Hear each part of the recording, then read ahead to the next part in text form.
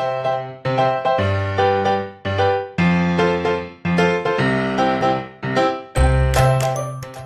guys! Welcome to our YouTube channel! Sino nang pinapakita mo? So for today's video guys, gumawa lang ako ng intro kasi yung vlog ni Mother Earth nagluto kasi siya ng diet recipe. Yung basta yung cauliflower fried rice na niluto niya ngayong araw. So ayun na nga. Let's proceed to the video. Let's go.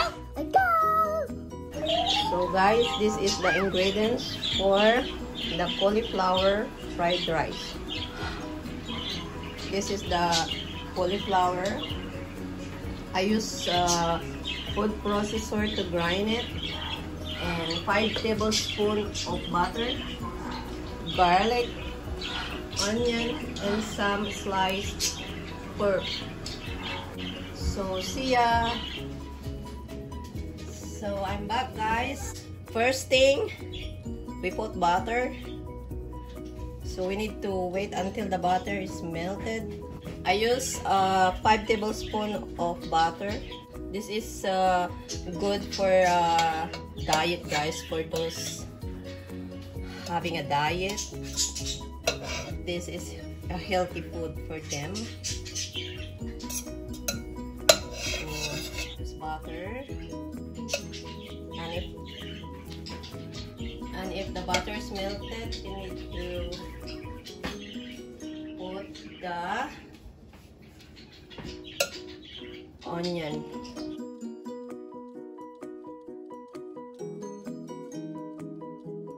The onion guys, I use red onion and I cut it very small, as you can see.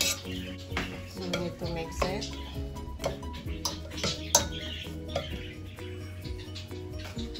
And wait a little bit until the onion is cooked.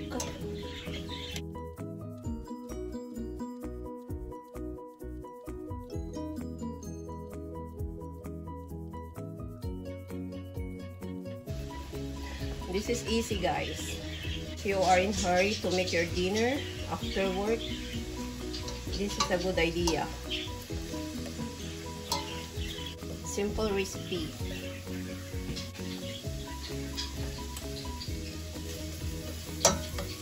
Just mix it so that it's cooked very well. And if you smell the aroma of the onion, you can put the garlic. So now guys, we put garlic.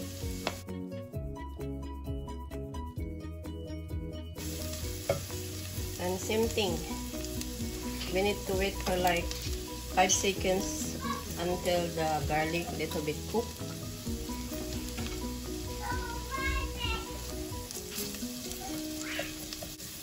Keep on mixing.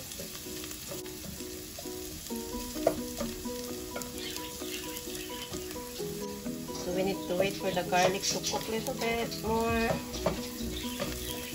If you smell the aroma of the garlic and onion, next is our sliced pork meat. This one guys, I didn't measure it. It's up to you if you want a lot of meat. You want chicken, pork, or beef. Yeah, it's your choice. It's okay. But for me, I use pork. I slice it thin, so that it's easy to cook.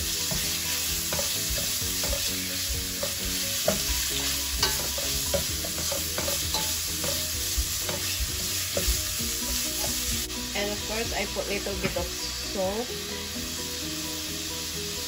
to the meat. And mix.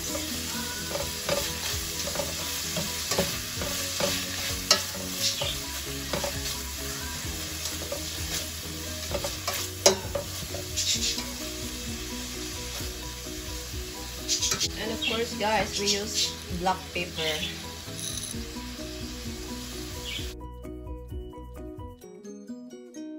It's up to you also if you want a lot of black pepper.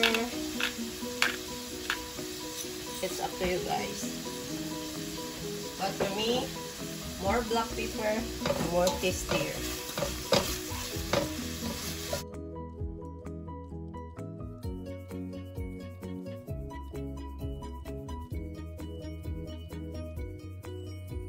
Okay guys, we leave it like that and put cover and we wait for like 3 minutes and I'll be back. So guys, I'm back. So I open it and check.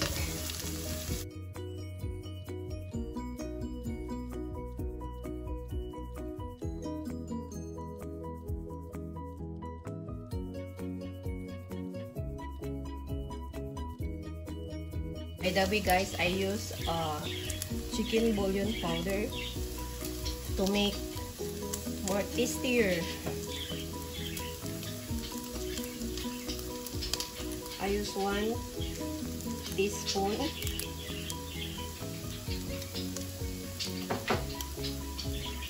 And then mix.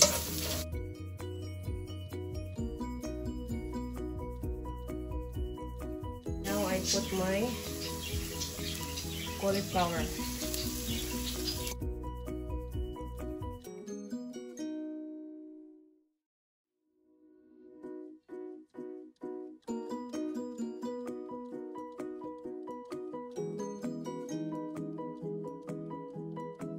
Yeah, just mix it guys. And then again, we need to cover it for like another 3 minutes. A few moments later. Okay guys, it's ready.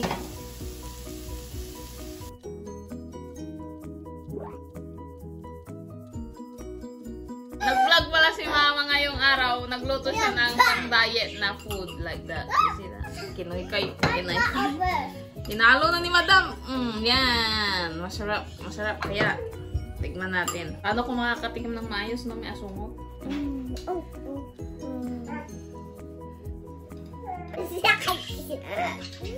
Wait.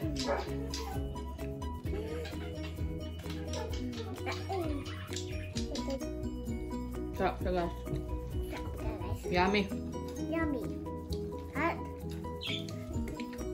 It's hot, guys. Try it. No, it's hot. No. It's hot. Just little. Hot. Later lang. You are like daddy, like daughter. Marami na naman ako ikakat. Kawaii. Yan. Please. Oh. Me first. Try na sa bahay nyo guys. Ano yung ginamit mong karne? Pork. Pork. You can try also a chicken, no? Chicken or beef. Sarap. Yummy. Try that. Try it guys. Try to cook this recipe. What is it called? Cauliflower fried rice. Cauliflower fried rice. What did you? Approve. Approve. It's approved. Yeah. Approve. Thumbs up. Thumbs up. Thumbs up. Thumbs up.